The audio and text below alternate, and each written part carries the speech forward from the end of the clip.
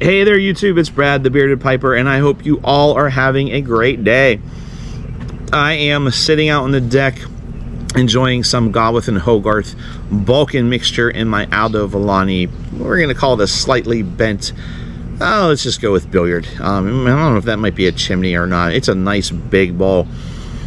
And it's been a while since I've had anything outside of a Burley blend. I've been smoking a lot of Burleys. Throw a Virginia in there every once in a while. While I've been working during the day, a lot of Carter Hall and Prince Albert, so this really is hitting the spot. It's just really hitting the spot. So I'm going to set this down so I can talk to you about what came in this package. So this originally was going to be an unpackaging video. However, my camera got knocked over, the dogs were barking, I got a phone call, and it was just a lot easier to start anew after I had all this stuff packaging taken out than it was to try to edit that video with all of the bloopers that were in the middle of it. So a few weeks ago, I was watching Pipes, Tobacco, and Whiskey on YouTube, and they were interviewing a gentleman by the name of Tyler Edwards, and Tyler owns Levoy's Leathers. And I really liked Tyler. He was talking about his experience at the Chicago Pipe Show. He was showing his leather goods that he had with him, and they were just they looked fantastic, and they were just great looking products, and Tyler seems like a really cool guy. So I reached out to him on Instagram, which is how you would contact him. He's Levoy's Leathers. I think it's just Levoy's Leathers. I'll leave a link down below to the Pipes, Tobacco, and Whiskey video that he was on, their interview, and Tyler's Instagram handle.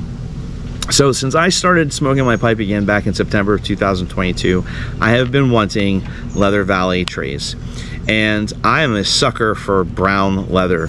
And Tyler has some of the best looking valet trays that I have seen on the internet. Now this is what's really cool to me, is the size of these.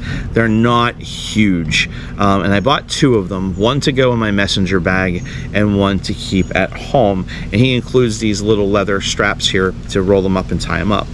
Now, here is the valet tray itself without it being snapped.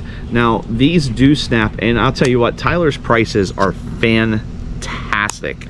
I'm not going to give them in case they've changed, because you know, by the time when you watch this video, it could be in 2024, it could be 2025, and prices may have changed, and I don't want to do that to Tyler. Just fantastic prices, and they came with the snaps on the edge, so you can turn it into a little bit of a bowl.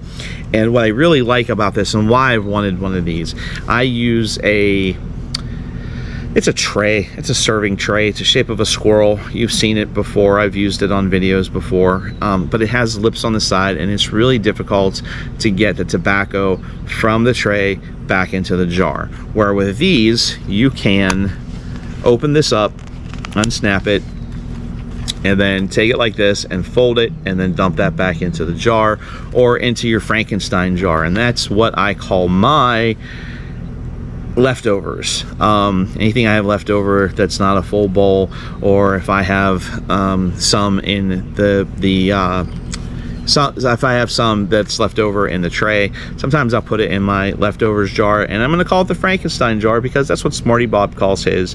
And Smarty Bob is obviously very smart. It says it right in his name, Smarty Bob. So I'm going to call mine Frankenstein mixture as well. So these are wonderful. They're very flexible. The size is perfect. They're not huge. They're not too small. They are just, to me, they are the perfect size. And I will show a picture here of the valet tray with the Zippo inside, so you can get an idea of how big it is. And you know, he has embossed inside the silhouette of Texas with 2 cursive L's in it, but I don't think my camera is going to be good enough for you to see it. They are just wonderful, wonderful valet trays. I can't say enough more about it. They're probably, I have to be honest, they probably are one of, if not my absolute favorite pipe accessory that I have bought so far. I really do like my nutsack messenger bag that I bought. That is fantastic for carrying my pipes, but these are right up there. They're really nice, and I can't wait to put them into my daily routine, especially with flakes. Although if you put your mason jar over top of this and fill your bowl and all the extras fall in here, you can dump it into your Frankenstein jar or back into the jar or the tin that it came out of. So Tyler, thank you very much. I really do like these. And for everybody else out there, I am not sponsored at all.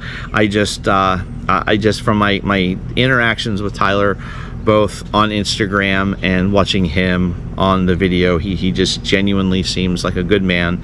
And you know, I like to support the small guys as they're up and coming, but I have a feeling that Tyler's going to hit it big with these. With it, not just these. I mean, these are valet trays, but he has some other nice items as well. So check him out. Again, link below to his Instagram handle, and a link below to the pipes, tobacco, and whiskey channel, the video that they interviewed him. So that's it, my friends. I know I just went on what, almost 7 minutes talking about the leather valet tray, but I really do like them.